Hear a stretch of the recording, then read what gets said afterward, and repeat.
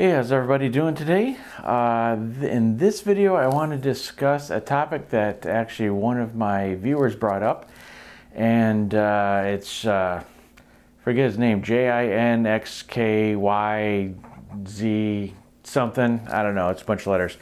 Anyway, he asked, where do you stand on the CD versus vinyl debate?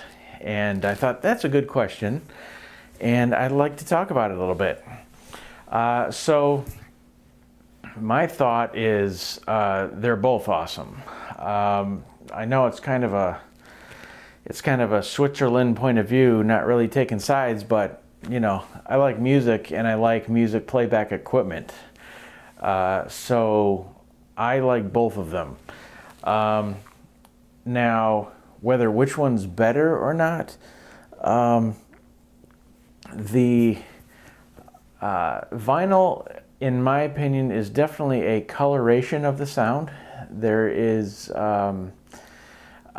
a pleasing coloration though, and it's a nostalgic coloration. So people that were listening to records in the 70s and 80s still like them now. And there's that kind of nostalgia that harkens back to another time when records were just flying off shelves like crazy. And it's awesome to see it happening again to some extent. You know, a lot of the record pressing plants are reopened again. They're turning out records. It is a fascinating process that something mechanical, I mean, it's mechanical. You've got grooves in vinyl, tickling a little stylus, a little tiny mechanical thing that has to move, physically move, and then it puts out fidelity that is even close to a CD. That's incredible. That really is. That's incredible. But it does. It does. It produces sound that's really good. And a lot of the times it would be hard to tell it apart from a CD.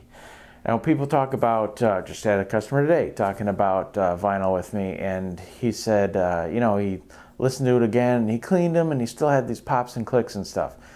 With vinyl, it just really depends on how clean you can get the records. People will ask me about, and we can discuss this all in a bunch of other videos as well, but for instance, this record here, I bought this 200-gram Diana Krall. You know, I love female vocals. Big Diana Krall fan. I bought it thinking I'm going to have this audiophile grade recording, right? She's using an analog process. She's probably got 2 microphones on it. It's just going to sound lush and everything.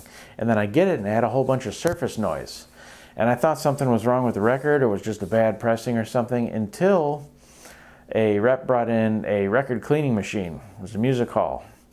I said, I've got the record for you. We put it on the record cleaning machine. It goes around, it cleans. After that, this record is dead silent, totally perfect. That's when I learned about mold release compound. So there's mold release compound mixed in with the vinyl, and when it's pressed, that it can leach out of the vinyl. So, and they don't clean the records, you know, they don't go get really washed. After they're pressed, they get quality checked, packaged, and sent out. So that can turn out as noise. So actually the most important time to clean a record, I think, is when you first buy it. You think you're going to get this new mint clean record, but sometimes you don't. But anyway, great record after that. That's neither here nor there, but that's just a little added tidbit. CDs versus vinyl. CDs, they definitely have a lower noise floor. In some cases, not a lot lower, but it is lower. If you have a really clean vinyl, then you can get that noise floor super low, even on vinyl. CDs have a greater dynamic range. It's just physics. Vinyl doesn't have quite the signal-to-noise ratio. Channel separation is better on vinyl, or on CD, rather. Vinyl, it's moving a single stylus and it's moving it in 2 directions, and that's giving you left and right channel information. So there's going to be a little bit of crosstalk there. It's not quite the perfect pan that you can get on digital. There's also bad digital, Some of the early CDs, they were mastered pretty horribly because they didn't really understand the concept. They didn't have the technology yet, so not all CDs are great either. But I like them both. One thing I don't like is CD jewel cases. This little plastic case, if they show up and they're not broken, you're lucky. This thing, it breaks the first time you open it. I hate that. So I don't like jewel cases. What I do like is gatefold LPs. Look at this. You got artwork, you got some photography, you've got all the text and information of the artists that were in the music that you can read while you're listening. It's just a nice thing that you would want to hold on to and collect. Also, vinyl is very collectible because they do runs, and they might do a couple thousand and then they're gone, and they don't necessarily just press them again. So vinyl can be a lot more collectible. Digital, you can just keep buying it. They'll just keep either making the disc or they'll have it available as a download. But I like them both, both for different reasons. Vinyl's a process, and you have to enjoy the process. You want a clean record. You only get about 22 minutes, and then you got to flip it.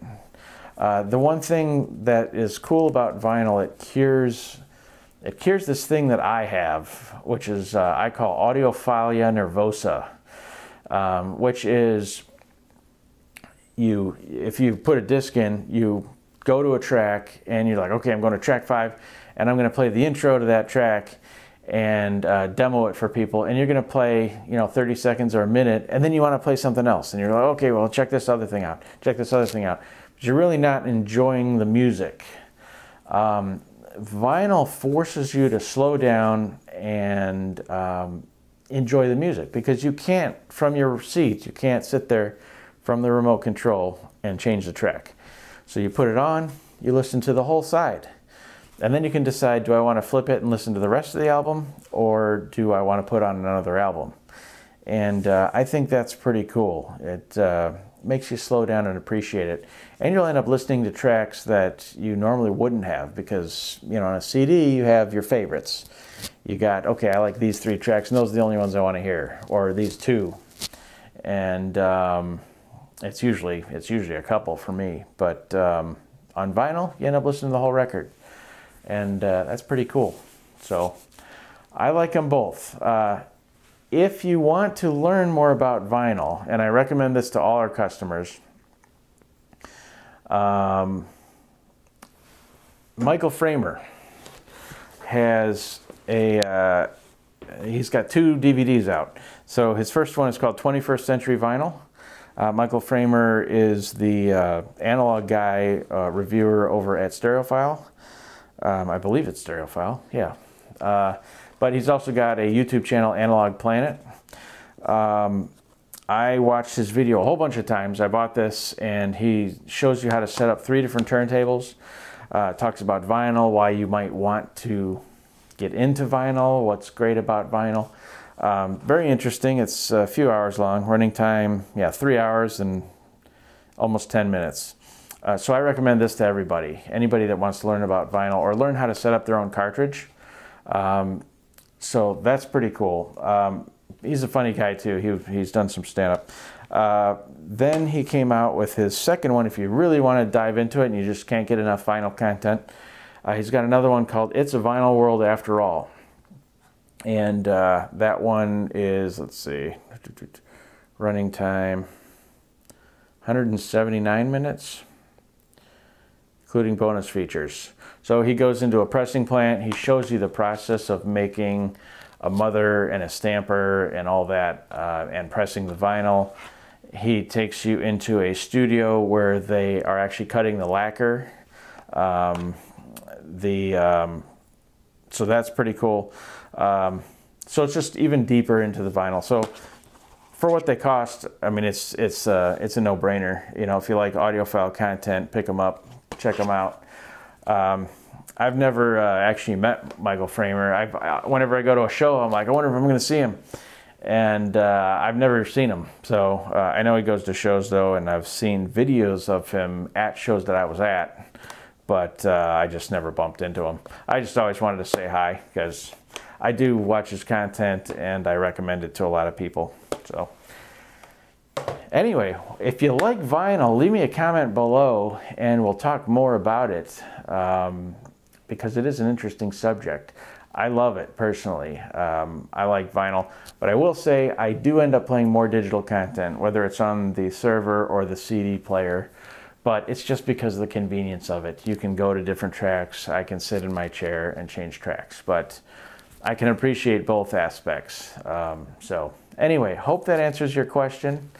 If you guys have any ideas for content that you want me to cover, please leave it in the comments below, because I'd love to make a video on it if it's something I think I've got something to say about.